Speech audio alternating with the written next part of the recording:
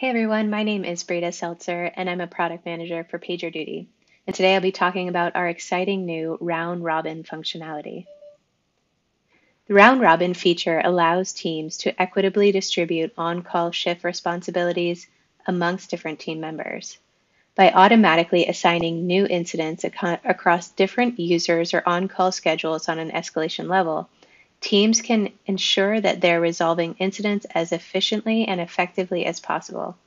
It also means that by balancing the workload across multiple users, there's less risk of employee burnout because the workload is shared. So let's take a quick look at what's new. Users can easily enable the round robin feature by creating a new escalation policy or editing an existing escalation policy and checking the box that says users are assigned via round robin on the escalation level. The round robin functionality can be applied to any level of an escalation policy. With a simple green arrow, users can view who is up next in the round robin rotation.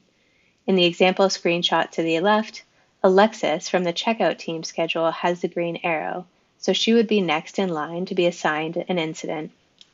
Each new incident created is sequentially assigned to the users or schedules on an escalation level. The sequence remains the same over time unless there is a schedule that does not currently have anyone on call. In that case, the round robin assignment will skip that schedule and assign the incident to the next available on-call person. And now let's turn to the product for a quick demo. For this demo, I've navigated to People and then Escalation Policies. Let's go ahead and create a new escalation policy. I'll name this Account EP and start building out the first layer of the escalation.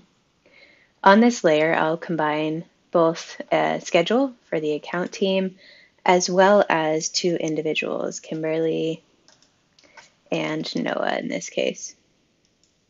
Next, we'll click to enable round robin.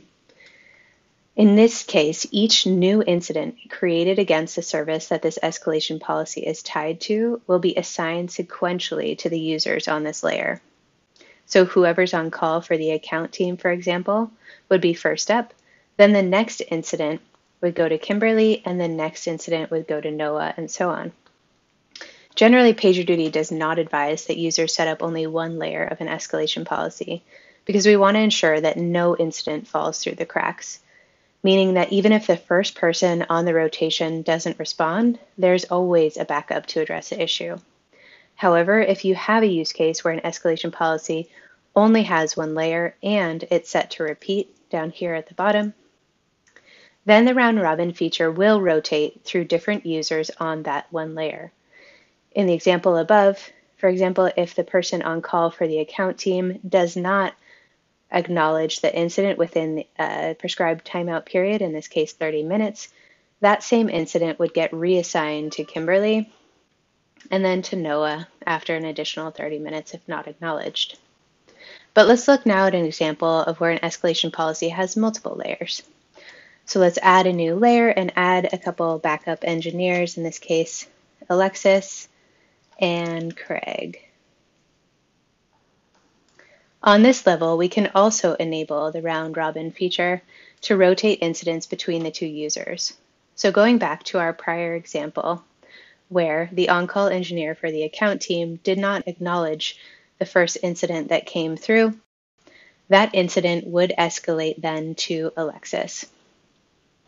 If the escalation policy is set to repeat again, then if Alexis did not acknowledge that incident, the incident would go back to Kimberly, and that's assuming that no new incidents were created in the time span against the service with this escalation policy.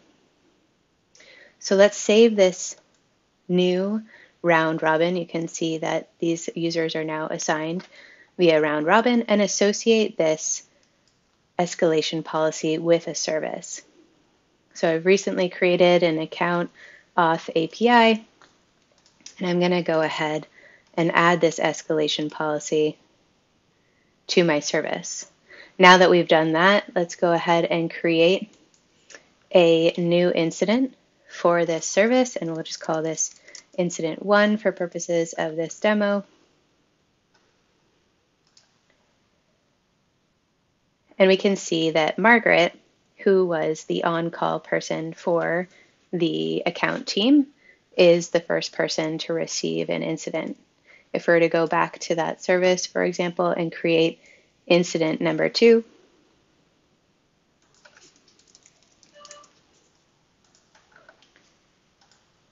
we will now see that Kimberly, who was second in the first line of rotation, would be assigned that service.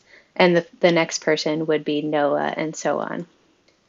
So if we return briefly to this escalation policy, you can see right here that Noah is the next up because he has the green arrow indicating that he will be next in line to receive the incident that comes against this service and escalation policy.